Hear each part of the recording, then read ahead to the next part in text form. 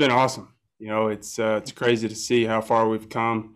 I remember being traded over in 2016 and seeing this organization grow and being a part of such a special team. It's been an honor and it's been a privilege, and we're super excited. But the off season went well, man. I was able to clear the head after a learning year for me in 2020. A lot of ups, a lot of downs. But I'm excited to get back out there and attack the zone. The results were never there. I was never pleased with the results and my personal goals when it comes to the game of baseball. But I was able to learn a lot. I was able to learn how to face adversity. Basically dug myself in some holes and I had to get out of them. And I think this game is very challenging and very hard. You have to be able to learn those things quickly, or it's just going to relay over to the next season. So I think it was good for me personally to go home and see my family and clear my head and get back into setting my goals high for the 2021 season. When you say the results were never there, when you look back on it, was it because the league knew you a little bit better, you didn't execute the way you wanted to, pitch sequencing? What do you think it was all about? For me, I think it was very challenging. Like you said earlier, not having a set time. When the season was going to start, there was just a lot of challenges that us as players had to deal with for the first time, as well as everybody, including our coaching staff. It was just kind of a strange year. But that's no excuse. I think overall, the biggest thing that I would say is it was mentally for me, and I'm a big believer in. We've thrown 1,000 innings through our baseball career. We've done it 1,000 times. Stepping foot on the rubber is just another day. So I think it has a lot to do with how you prepare and how you can eliminate all the noise out there in the world.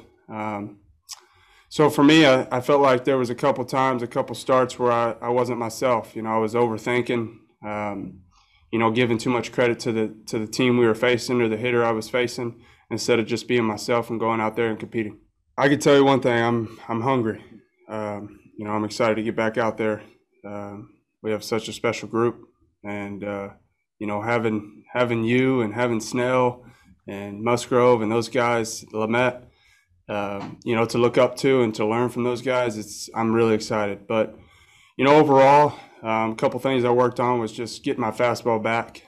Never been like a big analytical guy or breaking down that stuff, but I know that the way the game has developed, I took a step back and started learning a couple things about the Rapsodo and the TrackMan side of things. So I can glance at that during the season and make sure that we're still where we want to be. But I think, like I said, was clear in my head. I think was a big part, and it's going to be a big part of the success for this upcoming season is just being able to clear the head, but also get back to being myself mentally.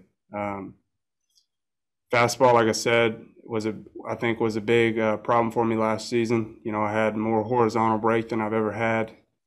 So being able to take a step back and throwing a couple more bullpens this offseason than I have in the previous years to really dial that in and get ready for spring. Hi, Chris. This is a strange question, kind of based on the B-roll footage that we've had access to. But did you bulk up this offseason? It looks like you got a little bit bigger in the offseason. I did. I've always struggled putting on a little bit of weight. I've always been that tall drink of water, that saying they say. But I really focused on my nutrition this offseason. And like I said, having a season that I wasn't very pleased with personally, got me in the weight room, and I attacked a lot of different situations and making sure my body's ready to go for spring training as well as the season. So I put on, like I said, 6 to 7 pounds of good muscle this off season. How did you do that? Like, what's the secret for your nutrition? To be honest with you, I bought some land out in Texas, about 25 acres. Have like a little cabin that I'm staying in, and 30 minutes is the nearest grocery store. So I had, once every 2 weeks, I went to the grocery store and stocked up, and I cooked every night. And I think that had a lot to do with, being disciplined, knowing that I can't drive over to Whataburger and, get a double meat cheeseburger. I had to, stay disciplined with eating my chicken or broccoli or fish, whatever it was that night.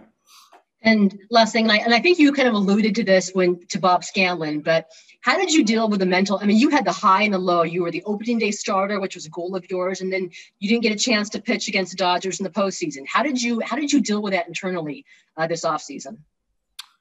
Yeah, it was challenging. Like I said, it was a huge learning curve for me. But at the end of the day, I know everyone's asking about, why I didn't pitch against the Dodgers series. It wasn't that. We were hoping that we were going to get to Game 4, Game 5 against those guys, and I was just, I was ready to go for Game 4.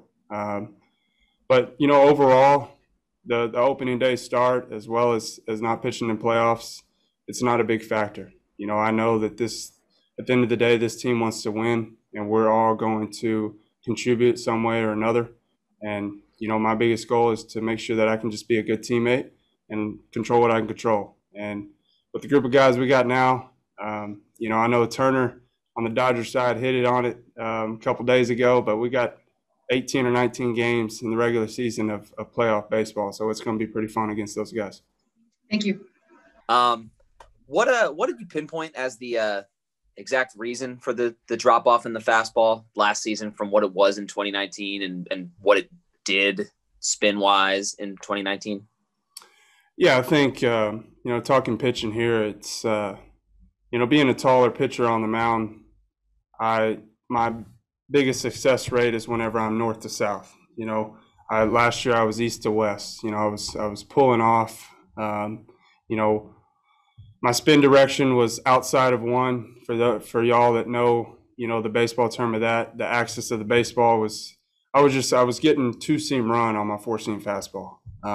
And, at the big league level, the longer they see it in the zone, the harder they're going to hit it. So to answer your question, I would say the biggest thing that I fixed broke down a lot of video in 2019, as well as, 2018 in the minor leagues of really breaking down some of my mechanics on my front side.